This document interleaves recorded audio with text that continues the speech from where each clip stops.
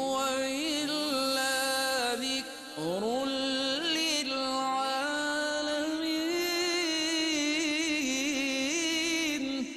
یہ قرآن تو صرف تمام جہان والوں کے لیے نصیحت ہے۔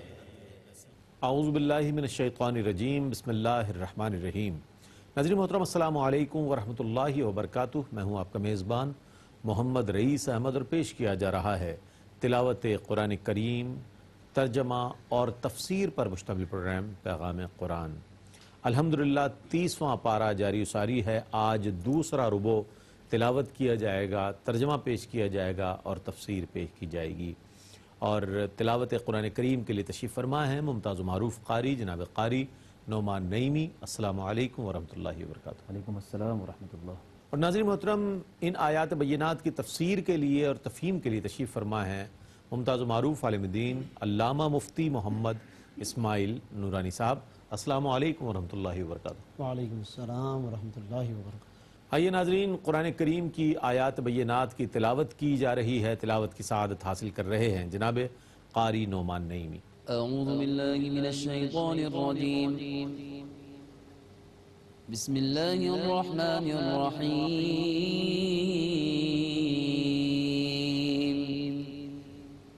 وَيْلٌ لِّلْمُطَفِّفِينَ الَّذِينَ إِذَا اكْتَالُوا عَلَى النَّاسِ يَسْتَوْفُونَ وَإِذَا كَالُوهُمْ أَو وَّزَنُوهُمْ يُخْسِرُونَ۔ میں اللہ کی پناہ میں آتا ہوں شیطان مردود سے۔ اللہ ہی کے نام سے شروع کرتا ہوں جو نہایت رحم فرمانے والا بہت مہربان ہے۔ ناپ تول میں کمی کرنے والوں کے لیے شدید عذاب ہے۔ وہ لوگ جب دوسروں سے ناپ کر لیں تو پورا لیں، اور جب انہیں ناپ کر یا تول کر دیں تو کم دیں۔ ألا يظن أولئك أنهم مبعوثون ليوم عظيم يوم يقوم الناس لرب العالمين۔ کیا ان لوگوں کا یہ گمان نہیں ہے کہ ان کو مرنے کے بعد اٹھایا جائے گا بہت بڑے دن میں، جب سب لوگ رب العالمین کے سامنے کھڑے ہوں گے۔ كلا إن كتاب الفجار لفي سجين وما أدراك ما سجين كتاب مرقوم۔ بے شک کافروں کا صحیفہ اعمال سجین میں ہے، اور آپ کیا سمجھے کہ سجین والا صحیفہ کیا ہے؟ وہ مہر لگایا ہوا صحیفہ ہے۔ وَيْلٌ يَوْمَئِذٍ لِّلْمُكَذِّبِينَ الَّذِينَ يُكَذِّبُونَ بِيَوْمِ الدِّينِ وَمَا يُكَذِّبُ بِهِ إِلَّا كُلُّ مُعْتَدٍ أَثِيمٍ إِذَا تُتْلَى عَلَيْهِ آيَاتُنَا قَالَ أَسَاطِيرُ الْأَوَّلِينَ۔ تکذیب کرنے والوں کے لیے شدید عذاب ہے جو روز جزا کی تکذیب کرتے ہیں۔ اس دن کی تکذیب صرف سرکش گناہگار کرتا ہے۔ جب اس پر ہماری آیات تلاوت کی جاتی ہیں تو وہ کہتا ہے کہ یہ تو پہلے لوگوں کے قصے ہیں۔ كلا بل ران على قلوبهم ما كانوا يكسبون كلا إنهم عن ربهم يومئذ لمحجوبون ثم إنهم لصالو الجحيم۔ ہرگز نہیں، بلکہ ان کے برے کاموں نے ان کے دلوں پر زنگ چڑھا دیا۔ بے شک وہ اس دن اپنے رب کے دیدار سے محروم ہوں گے، پھر بے شک وہ ضرور دوزخ میں پہنچیں گے۔ ثم يقال هذا الذي كنتم به تكذبون كلا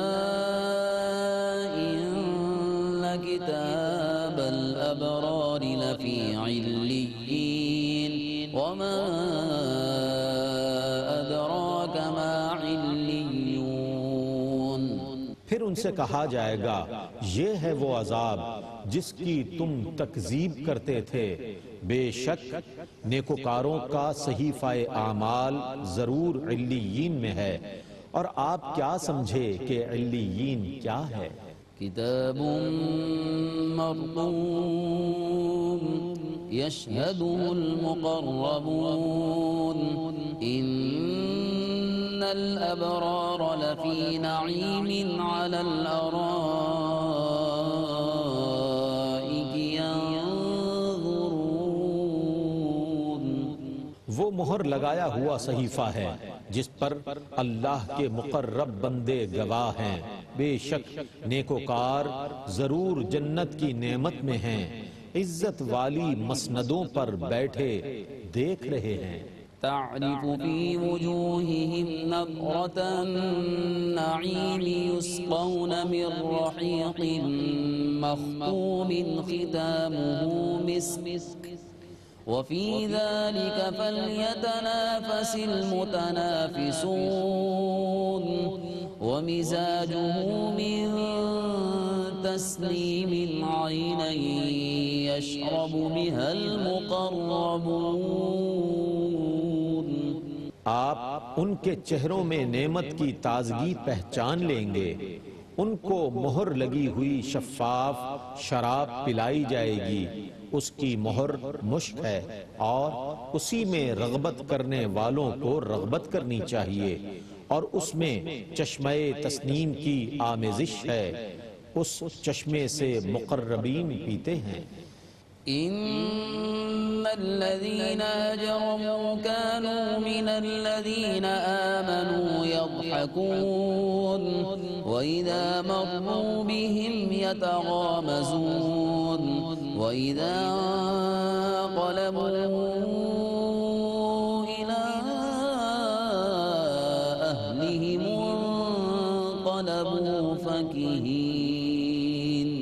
بے شک مجرمین دنیا میں مؤمنوں پر ہنستے تھے، اور جب ان کے پاس سے گزرتے تو ایک دوسرے کو آنکھیں مارتے تھے، اور جب اپنے گھروں کو جاتے تو ہنسی خوشی لوٹتے۔ وَإِذَا رَأَوْهُمْ قَالُوا إِنَّ هَٰؤُلَاءِ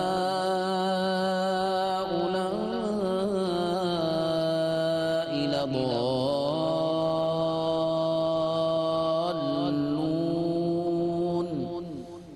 وَمَا أُرْسِلُوا عَلَيْهِمْ حَافِظِينَ۔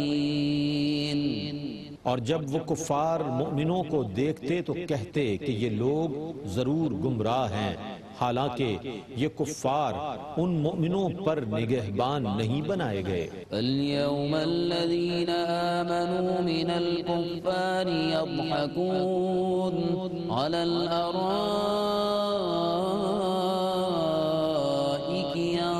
ينظرون هل ثوب الكفار ما كانوا يفعلون۔ بس آج مومنین کافروں پر ہنس رہے ہیں، عزت والی مسندوں پر بیٹھے دیکھ رہے ہیں، کفار کو اپنے کاموں کا کیا بدلہ ملا ہے۔ بسم اللہ الرحمن الرحیم۔ اذا السماء انشقت وأذنت لربها وحقت وإذا الأرض مدت وألقت ما فيها وتخلت وأذنت لربها وحقت۔ اللہ ہی کے نام سے شروع کرتا ہوں جو نہایت رحم فرمانے والا بہت مہربان ہے۔ جب آسمان پھٹ جائے گا اور اپنے رب کا حکم سن کر اس کی اطاعت کرے گا اور یہی اس پر حق ہے، اور جب زمین پھیلا دی جائے گی اور جو کچھ اس کے اندر ہے وہ باہر ڈال دے گی اور خالی ہو جائے گی، اور اپنے رب کا حکم سن کر اس کی اطاعت کرے گی اور یہی اس پر حق ہے۔ یا ایہا الانسان انک کادح الى ربک کدحا فملاقیہ فاما من كتابه بيمينه فسوف يحاسب حسابا يسيرا وينقلب إلى أهله مسرورا۔ اے انسان، تو اپنے رب تک پہنچنے کے لیے بہت مشقت کر رہا ہے، سو تو اس سے ملنے والا ہے۔ سو جس شخص کا صحیفہ اعمال اس کے دائیں ہاتھ میں دیا جائے گا تو اس سے عنقریب بہت آسان حساب لیا جائے گا، اور وہ اپنے اہل کی طرف خوشی خوشی لوٹے گا۔ وَأَمَّا مَنْ أُوتِيَ كِتَابَهُ وَرَاءَ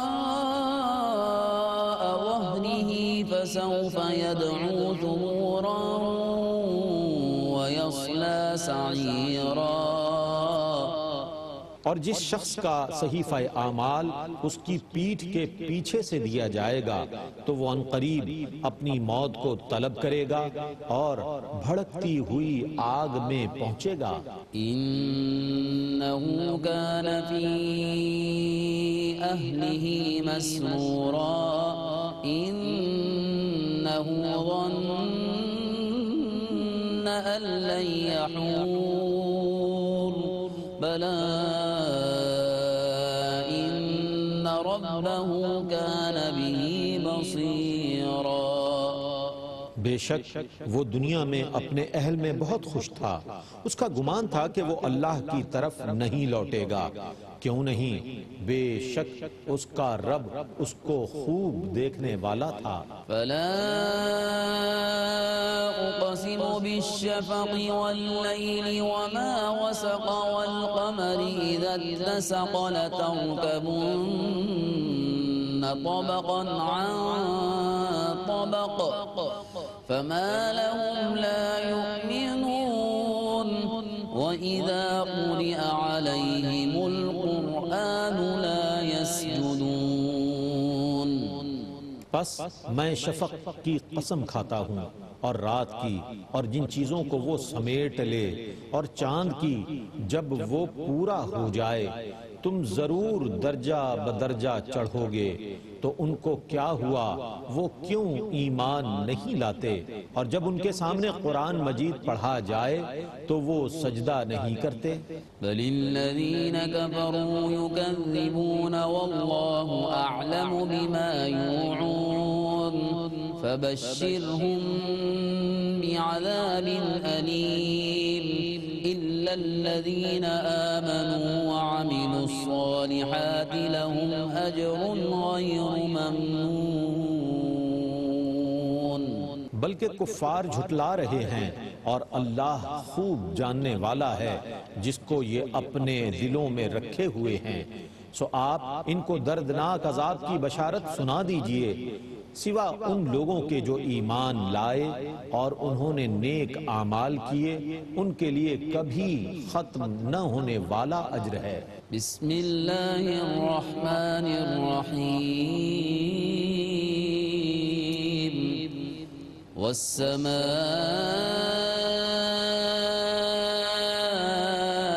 ذات البروج واليوم الموعود وشاهد ومشهود قتل أصحاب الأخدود النار ذات الوقود إذ هم عليها قعود وهم على ما يفعلون بالمؤمنين شهود۔ اللہ ہی کے نام سے شروع کرتا ہوں جو نہایت رحم فرمانے والا بہت مہربان ہے۔ برجوں والے آسمان کی قسم اور اس دن کی قسم جس کا وعدہ کیا ہوا ہے، اور حاضر کی قسم اور جس کو حاضر کیا جائے گا، خندقوں والے ہلاک کیے جائیں، بھڑکتی ہوئی آگ والے جب وہ ان کے کنارے بیٹھے تھے اور وہ مومنوں کے ساتھ جو کچھ کر رہے تھے اس کا مشاہدہ کر رہے تھے۔ وَمَا نَقَمُوا مِنْهُمْ إِلَّا أَن يُؤْمِنُوا بِاللَّهِ الْعَزِيزِ الْحَمِيدِ الَّذِي لَهُ مُلْكُ ملك السماوات والأرض والله على كل شيء شهيد۔ اور ان کو ان مومنوں کی صرف یہ بات ناگوار گزری کہ وہ اللہ پر ایمان لائے جو غالب حمد کیا ہوا ہے، جس کی آسمانوں اور زمینوں میں حکومت ہے، اور اللہ ہر چیز پر نگہبان ہے۔ ان الذين فتنوا المؤمنين والمؤمنات ثم لم يتوبوا فلهم عذاب جهنم ولهم عذاب الحريق۔ بے شک جن لوگوں نے مومن مردوں اور مومن عورتوں کو آگ کی مصیبت میں ڈالا پھر انہوں نے توبہ نہیں کی، ان کے لیے دوزخ کا عام عذاب اور خصوصاً جلنے کا عذاب ہے۔ ان الذين آمنوا وعملوا الصالحات لهم جنات تجري من تحتها الأنهار ذلك الفوز الكبير۔ بے شک جو لوگ ایمان لائے اور انہوں نے نیک کام کیے ان کے لیے ایسی جنتیں ہیں جن کے نیچے سے دریا جاری ہیں، اور یہ بہت بڑی کامیابی ہے۔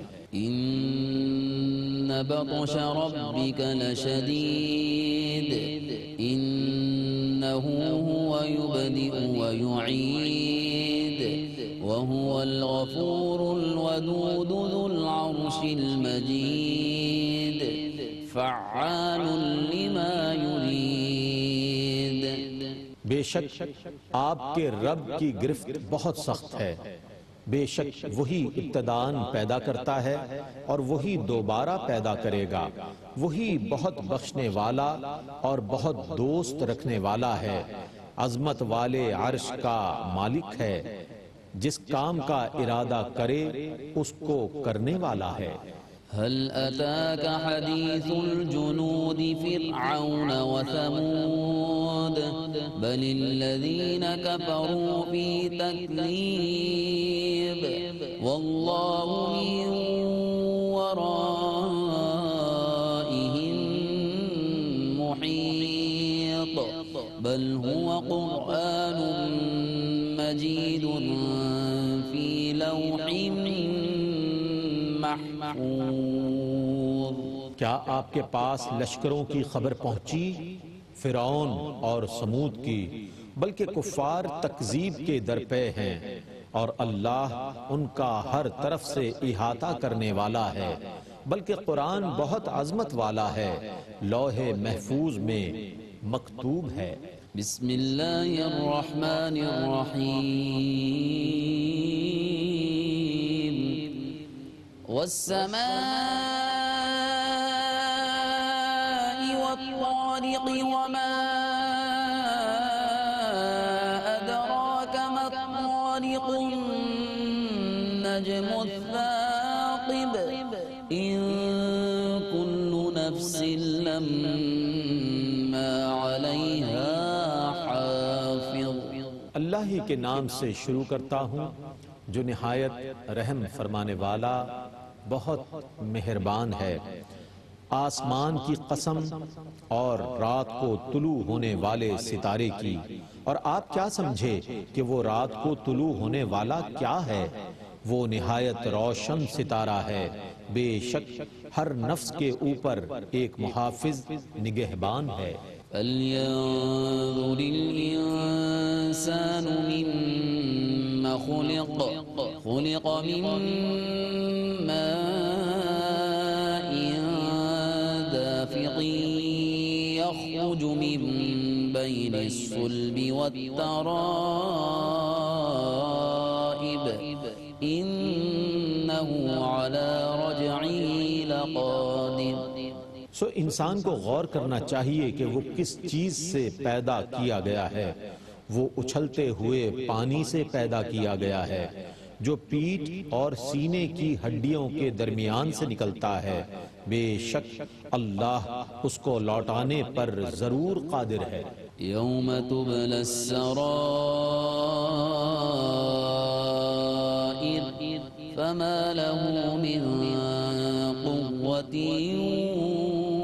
ولا ناصر۔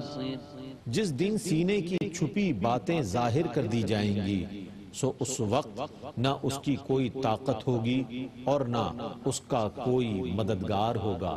والسماء ذات الرجع والأرض ذات الصدع إنه لقول فصل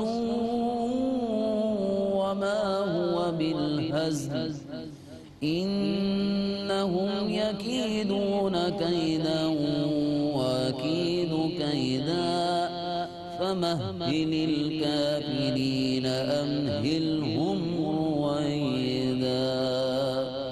بارش والے آسمان کی قسم اور پھٹنے والی زمین کی قسم، بے شک یہ قرآن حق اور باطل میں فیصلہ کرنے والا کلام ہے، اور یہ کوئی مذاق نہیں ہے۔ بے شک کافر اپنی سازش کر رہے ہیں اور میں اپنی خفیہ تدبیر کر رہا ہوں، سو آپ کافروں کو چھوڑ دیں اور ان کو تھوڑی مہلت دیں۔ بسم اللہ الرحمن الرحیم، سبح اسم ربک الاعلی الذی خلق فسوى والذی قدر فهدى والذی اخرج المرعى فجعله غثاء احوى۔ اللہ ہی کے نام سے شروع کرتا ہوں جو نہایت رحم فرمانے والا بہت مہربان ہے۔ اپنے رب کے نام کی تسبیح پڑھیے جو سب سے بلند ہے، جس نے مخلوق کو پیدا کیا پھر اس کو درست بنایا، اور جس نے صحیح اندازہ کیا پھر ہدایت دی، اور جس نے چراگاہ بنائی پھر تازہ گھاس کو خشک مائل بسیاہ کر دیا۔ سنقرئك فلا تنسى إلا ما شاء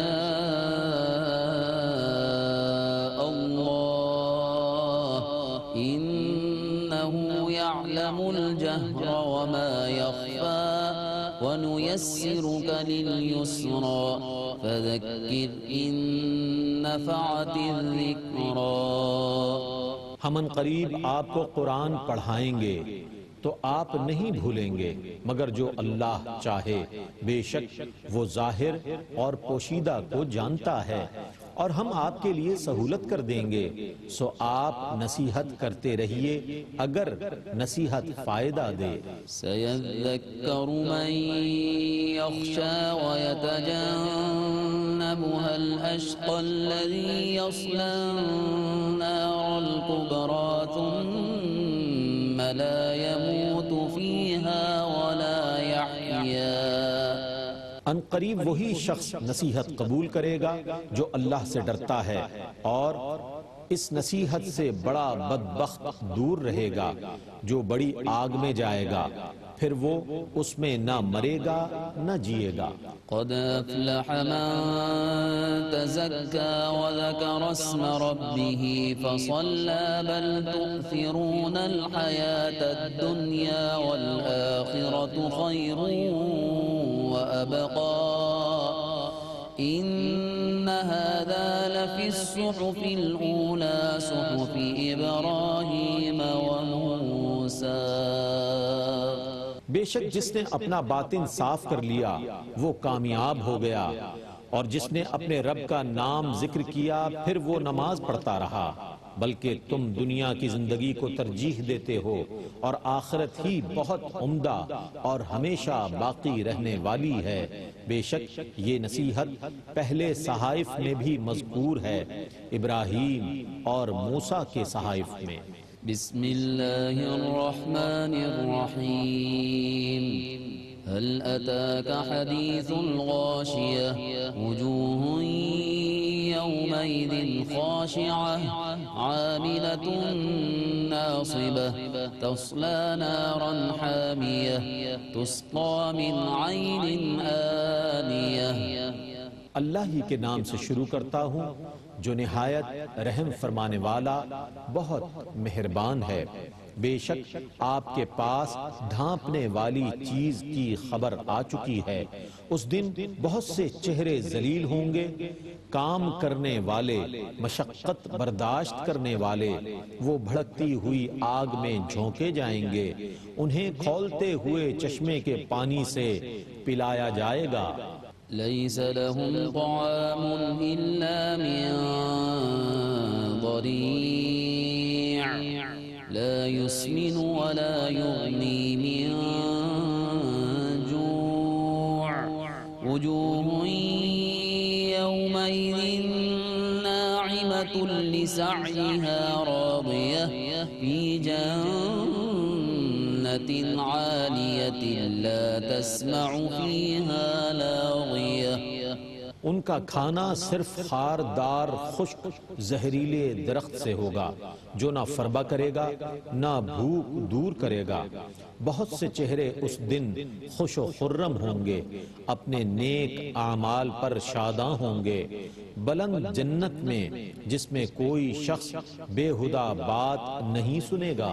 فيها عين جارية فيها سرر مرفوعة وأكواب موضوعة ونمارق مصفوفة وزرابي مبثوثة۔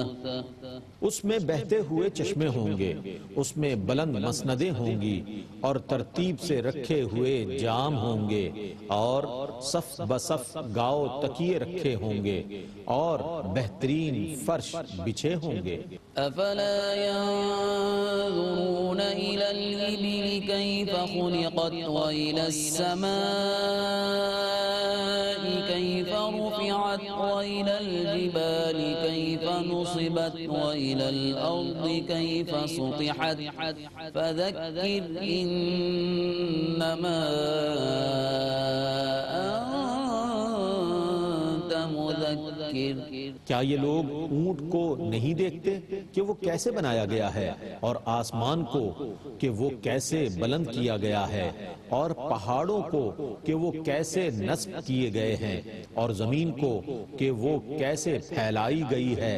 سو آپ نصیحت کرتے رہیں، آپ ہی نصیحت کرنے والے ہیں۔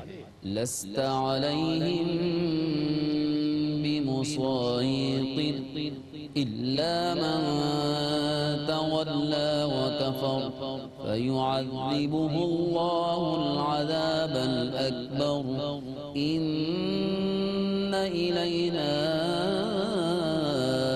إيابهم ثم إن علينا حسابهم۔ آپ ان کافروں کو جبراً مسلمان کرنے والے نہیں ہیں، مگر جو حق سے پشت پھیرے اور کفر کرے تو اللہ اس کو بہت بڑا عذاب دے گا۔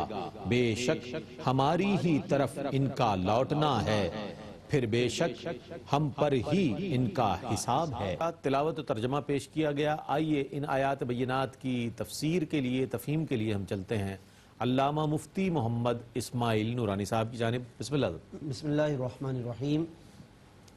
الحمدللہ رب العالمین والصلاة والسلام علی اشرف الانبیاء وسید المرسلین۔ معزز ناظرین، الحمدللہ آج کی اس نشست میں 30ویں پارے کے دوسرے ربع کی تلاوت کی گئی ہے، اور جیسا کہ کل کے نشست میں ہم نے یہ بات عرض کی تھی کہ اس آخری پارے میں مختصر صورتیں ہیں، اور یوں کئی صورتوں پر مشتمل یہ سپارہ ہے جس کی الحمدللہ تلاوت چل رہی ہے، ترجمہ اور تفسیر آپ تک پہنچ رہی ہے۔ آج جو دوسرا ربع تلاوت کیا گیا ہے یہ بھی چند صورتوں پر مشتمل ہے، جن میں پہلی صورت آج تلاوت کی گئی سورۃ المطففین، قرآن کریم کی ایک معروف صورت ہے سورۃ المطففین، اور چونکہ ابتدا میں ہی وہ لفظ موجود ہے ویل للمطففین، تو اسی پر اس کا نام المطففین رکھا گیا ہے۔ مطففین کہتے ہیں ان لوگوں کو کہ جو ناپ تول میں کمی کرتے ہیں۔ یہ برائی اور یہ وبا تاجروں میں، خرید و فروخت کرنے والوں میں، چونکہ بہت زمانہ قدیم سے چلی آ رہی ہے. اگر ہم پچھلی قوموں میں دیکھیں تو حضرت شعیب علیہ السلام کی قوم اس بیماری میں مبتلا تھی. حضرت شعیب علیہ السلام نے جہاں تبلیغ فرمائی، اللہ کی توحید کا پیغام دیا، رسالت کا پیغام دیا، وہیں پر آپ نے انہیں ناپ تول میں کمی کرنے کے حوالے سے بھی ڈرایا اور اس معاملے میں انہیں بار بار خبردار کیا. تو ایک تو وہ بنیاد ہے ہمیں جو نظر آتی ہے قرآن کریم میں. اس کے علاوہ جب آقا دو جہاں صلی اللہ علیہ وسلم تشریف لائے مدینہ منورہ میں تو وہاں بھی ابتداءً لوگوں میں اس طرح کی کچھ وبائیں عام تھی، تاجروں میں ناپ تول میں کمی کرنے والے. تو چنانچہ جب یہ صورت مبارکہ نازل ہوئی تو انہوں نے پھر توبہ کی اور اللہ تبارک و تعالیٰ کی طرف رجوع کیا، کیونکہ اللہ نے ابتدا میں ہی فرما دیا وَيْلٌ لِّلْمُطَفِّفِينَ، بربادی ہے ناپ تول میں کمی کرنے والوں کے لیے. الذین اذا اکتالوا علی الناس یستوفون، کہ جب وہ لوگوں سے ناپ کر کچھ چیز لیتے ہیں تو وہ مکمل طور پر اس کو حاصل کرتے ہیں. وَإِذَا كَالُوهُمْ، جب ناپ کر یا تول کر دیتے ہیں تو فرمایا یخسرون، تو اس میں کمی کرتے ہیں. یعنی خود جب وصول کرنے کا وقت آئے تو پراپر طریقے سے اچھے اچھے نوٹ گن کر، نوٹ چیک کر کے لیتے ہیں اور ناپ تول کی ایک ایک باریکی کو، ایک ایک ڈیجٹ کو چیک کرتے ہیں. اور جب کسی کو دینے کا وقت آتا ہے تو پھر جیسے تیسے بھی اس مال کو جلدی جلدی نکالو، عیب کو چھپا کے نکالو تاکہ کسی کو پتہ نہ چلے کہ عیب مال کے اندر کیا خرابی. اللہ رب العالمین نے ان چیزوں کی طرف توجہ دلائی کہ یہ چیزیں عذاب کی طرف لے جانے کا ذریعہ ہیں. یہاں پر علماء نے ایک روایت بھی لکھی سیدنا عبداللہ ابن عباس رضی اللہ تعالیٰ عنہما کے حوالے سے کہ جب کسی قوم میں اس طرح کی برائیاں پھیلتی ہیں تو وہاں پر کیا انجام ہوتا ہے. آج ہمیں ہمارے معاشرے کو سننے کی ضرورت ہے تاکہ ہم اصلاح کر سکیں اپنے حالات کی اور اپنے احوال کی. کہ نبی کریم صلی اللہ علیہ وسلم نے ارشاد فرمایا خمس بخمس، فرمایا 5 چیزیں ایسی ہیں کہ جن پر 5 سزائیں ملتی ہیں.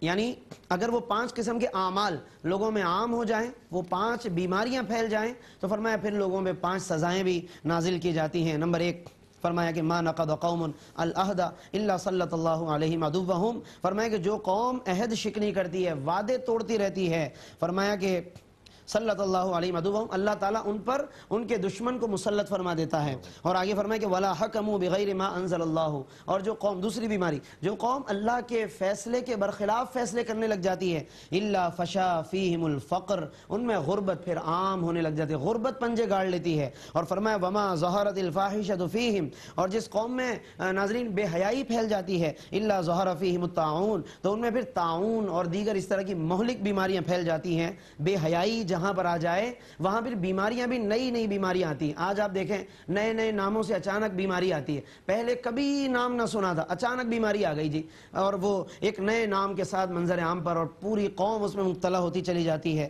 تو یہ بے حیائی کا ایک نتیجہ ہے. وما طففوا الکیل الا منع النبات، اور چوتھی یہ کہ جب ناپ تول کے پیمانوں میں کمی کی جانے لگے تو پھر ان کی پیداوار میں کمی کر دی جاتی ہے، زمینوں کی پیداوار روک دی جاتی ہے، برکتیں مطلب ختم ہو جاتی ہیں. وَأُخِذُوا بِالسِّنِينَ، اور قحط مسلط کر دیا جاتا ہے. اور آگے فرمایا وَلَا مَنَعُوا الزَّكَاةَ إِلَّا حَبَسَ اللَّهُ عَنْهُمُ الْمَطْرَ، اور جب قوم زکوٰۃ کو روک لیتی ہے اللہ تبارک و تعالیٰ ان سے بارشوں کو روک لیتا ہے. تو یہ ایک بہت اہم حدیث ہے کہ جس کے اندر مختلف وہ چیزیں بیان کی، اعمال کے جو قوم میں پائی جاتی ہیں، اور پھر اس کے نتیجے میں اللہ تبارک و تعالیٰ کی طرف سے وہ پکڑ، گرفت اور ہلاکتیں نازل ہوتی ہیں. تو ناظرین اس حوالے سے ہمیں ضرور یہاں پر غور کرنا چاہیے. گویا کہ یہ صورت اللہ تبارک و تعالیٰ نے اصلاح احوال کے اعتبار سے خاص طور پر نازل فرمائی. پھر ایک بڑی اہم بات اس میں آیت نمبر 14 ہے کہ جس میں اللہ تبارک و تعالیٰ نے ایک وجہ بتائی کہ کفار ان تمام باتوں سے کیوں پیچھے ہٹتے ہیں. وقوع قیامت کا انکار، کہیں اللہ کی توحید کا انکار،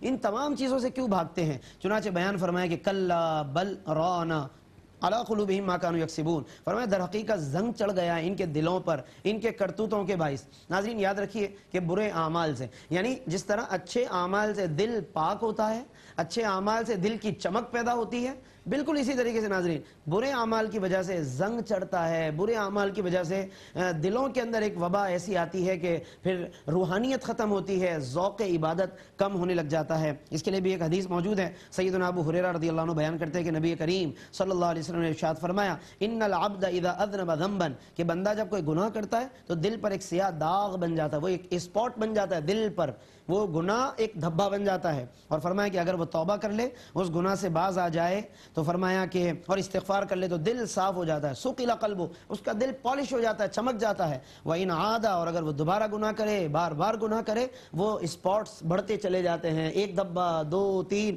پورا دل وہ جناب علی داغدار ہونے لگ جاتا ہے، اور فرمایا یہاں تک کہ سارے دل کو وہ داغ گھیر لیتے ہیں، اور پھر فرمایا کہ یہی وہ بات ہے جو اللہ نے قرآن میں بیان فرمائی بل ران علی قلوبہم کہ ان کے دلوں پر زنگ چڑھ گئے۔ آج ہم کپڑوں کے اسپاٹ کو برداشت نہیں کرتے، فوراً اس کی دھلائی کا انتظام کرتے ہیں، اچھا صرف معلوم کرتے ہیں اور اچھی اچھی چیزیں استعمال کر کے کہیں چہرے پہ نہ کوئی دھبا ہو نہ لباس پہ دھبا ہو۔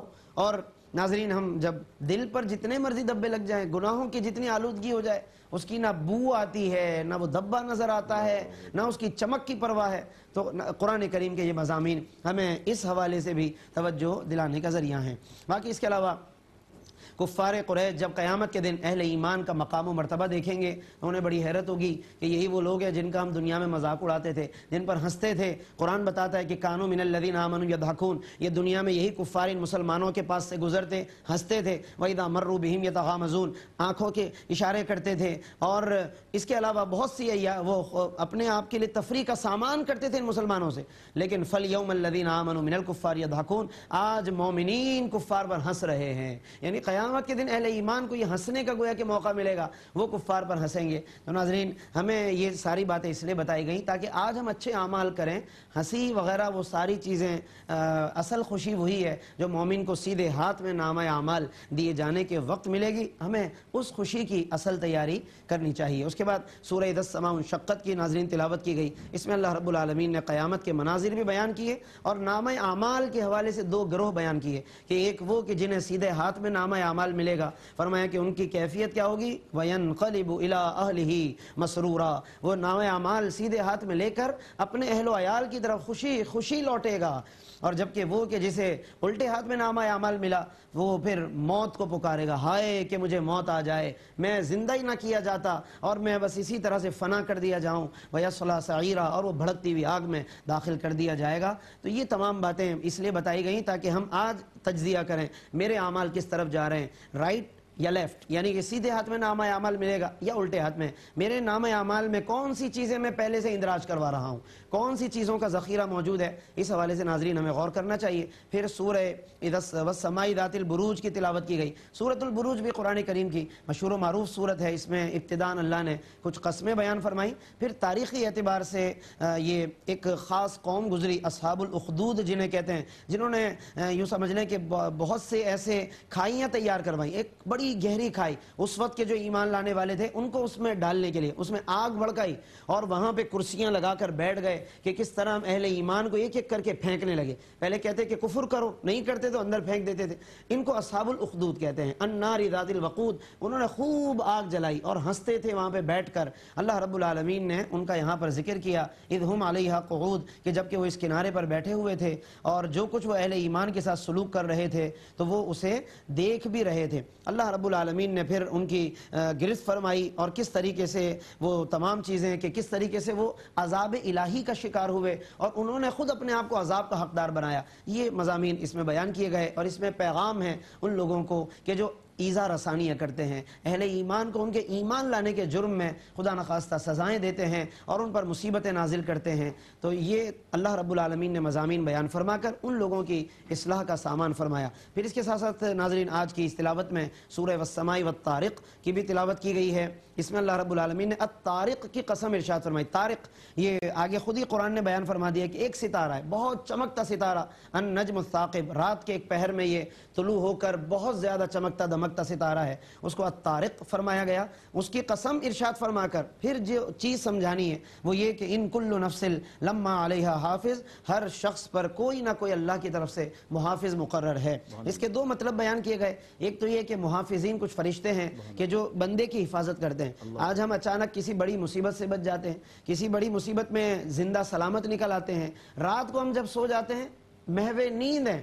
کون سی چیز ہے جو ہمارے ارد گرد آنے والے جانوروں کو روک لیتی ہے، کیڑے مکوڑوں کو روک لیتی ہے؟ اللہ فرما رہا ہے ان کل نفس لما علیہا حافظ، کوئی نہ کوئی محافظ تو ہے کہ جو انسان کی حفاظت کرتا ہے ایک ایسے وقت میں کہ جہاں اسے کوئی ایسے اسباب نظر نہیں آ رہے۔ تو پھر انسان کو بھی اپنی حقیقت میں غور کرنا چاہیے، اللہ کی پہچان اور معرفت حاصل کرنی چاہیے۔ اللہ نے اس کی حفاظت کے یہ مختلف انتظامات فرمائے ہیں۔ اور باقی یہ کہ قیامت کے دن راز کھلیں گے۔ آج ہم بہت سے راز یعنی جو گناہوں پر مبنی راز ہیں ان کو ہم سمجھتے ہیں کہ دنیا میں چھپا لیا، فلاں کی راز کی باتیں، فلاں کی راز گناہ کی باتیں ہم نے سمجھ لیا کہ چھپا لی، یہ جرائم ہم نے چھپا لیے۔ لیکن فرمایا کہ یوم تبلی السرائر، قیامت کے دن یہ راز کھل کر آئیں گے۔ فما لہ من قوت ولا ناصر، اس دن نہ کوئی زور ہوگا نہ کوئی مددگار ہوگا۔ تو لہٰذا اگر راز ہیں بھی تو اچھے اعمال کے راز ہوں، نیکی کو راز بنائیے۔ آج لوگ نیکی تو بہت اوپن بیان کرتے ہیں اپنی، اور گناہوں کو چھپانے کی کوشش کرتے ہیں، لیکن بتا دیا گیا کہ وہ راز ہیں کہ جو کھل کر آئیں گے۔ اس لیے اصل ہمارے راز وہ ہوں جو نیکی کے راز ہوں۔ فرشتے قیامت کے دن کہیں کہ یہ بندہ اتنا نیک تھا، یہ اتنے رازدارانہ طور پر نیکیاں کیا کرتا تھا۔ نیکی راز ہونی چاہیے۔ آج نیکیاں بڑے کھلم کھلا اور علی اعلان بیان کی جاتی ہے۔ اللہ تبارک و تعالی ہمیں اس حوالے سے بھی غور و فکر کی توفیق عطا فرمائے۔ اور باقی اختتام پر سورۃ الاعلیٰ کی تلاوت کی گئی، سبح اسم ربک الاعلیٰ۔ اللہ نے اپنی پاکیزگی بیان کرنے کا حکم فرمایا اور خود آخر میں پھر پاکیزگی کا ایک اشارہ دیا، قد افلح من تزکا، بے شک اس شخص نے فلاح پائی جس نے اپنے آپ کو پاک کر لیا، وذکر اسم ربہ فصلی، اور اللہ کا نام ذکر کیا اور نماز ادا کی۔ تو یہ کامیابی ہے، اصل کامیابی ناظرین دل کی پاکیزی۔ آج کپڑے بڑے پاک صاف ستھرے عمدہ اچھے کپڑے پہن لیے جاتے ہیں، خوشبوؤں سے معطر ہو جاتے ہیں ہم، لیکن اندر کی جو دل کی خوشبو ہے، عبادات کی خوشبو ہے، عبادات کی پاکیزگی ناظرین، وہ اصل اللہ کو مطلوب ہے۔ اور یہی وہ خوشبو ہے، روح کی خوشبو، کہ جو انشاءاللہ وہ اگر حاصل ہو جائے تو وہ قبر اور حشر انشاءاللہ وہاں پر بھی وہ مہک محسوس ہوگی، وہاں پر بھی وہ نورانیت نظر آئے گی۔ لیکن کاش کہ آج ہم اس کے لیے ذخیرہ کریں۔ اور اس کے بعد پھر الغاشیہ کی تلاوت کی گئی، جس میں وہ چہرے کہ جو اچھے چہرے چمکیں گے قیامت کے دن، اچھے اعمال والے، ان کا بیان فرمایا، جن کے چہروں پہ اطمینان ہوگا، اچھے کام کر کے جائیں گے، مرتے وقت چہرہ مطمئن ہوگا، قبر میں اجالے ہیں، آخرت میں چہرے چمک رہے ہوں گے۔ اور باقی اگر دنیا سے اچھے اعمال لے کر نہیں گئے، فرمایا عاملۃ ناصبہ، تھکے ہوئے چہرے نظر آئیں گے، خاشیہ ذلیل و خوار ہوں گے، تصلا نارن حامیہ، دہکتی آگ میں ان کو داخل کر دیا جائے گا۔ یہ سارے مضامین ناظرین ہمارے سامنے کئی طریقوں سے قرآن نے بتائے ہیں۔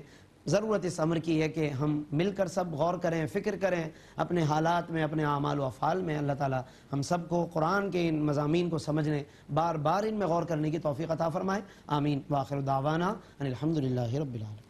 بہت شکریہ مفتی صاحب، جزاک اللہ۔ ناظرین محترم، اس طور پر 30ویں پارے کا دوسرا ربع جو ہے آج تلاوت کیا گیا، ترجمہ پیش کیا گیا اور تفسیر پیش کی گئی۔ جیسا کہ مفتی صاحب نے فرمایا کہ ہمیں چاہیے کہ قرآن کریم کا فہم حاصل کرنے کے لیے کوشش کریں، قرآن کریم کا عرفان اللہ تعالی ہمیں نصیب فرمائے، چونکہ یہ کتاب ہدایت ہے ہمارے لیے، دنیا میں بھی یہ جو ہے ہمارے لیے باعث خیر و برکت ہے، اور آخرت میں بھی ہماری مغفرت کا باعث ہے۔ اللہ تعالیٰ سے دعا ہے کہ ARY QTV کے اس اہتمام کو قبول فرمائے، اور آپ سب سے بھی میں گزارش کروں گا کہ ہم بہت تیزی سے ختم قرآن کی جانب بڑھ رہے ہیں۔ انشاءاللہ ختم قرآن کے موقع پر دعا بھی کی جائے گی، اور اللہ تعالیٰ ایسے مواقعوں پر جو ہے دعائیں قبول فرماتا ہے۔ اللہ تعالیٰ سے دعا ہے کہ جو کچھ پڑھا گیا اس اپنی بارگاہ میں قبول فرمائے، آپ کو اور ہم سب کو قرآن کریم کے فیوز و برکات نصیب فرمائے۔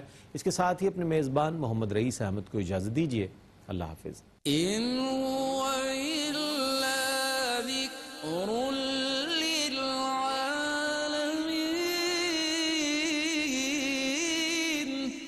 یہ قرآن تو صرف تمام جہان والوں کے لیے نصیحت ہے۔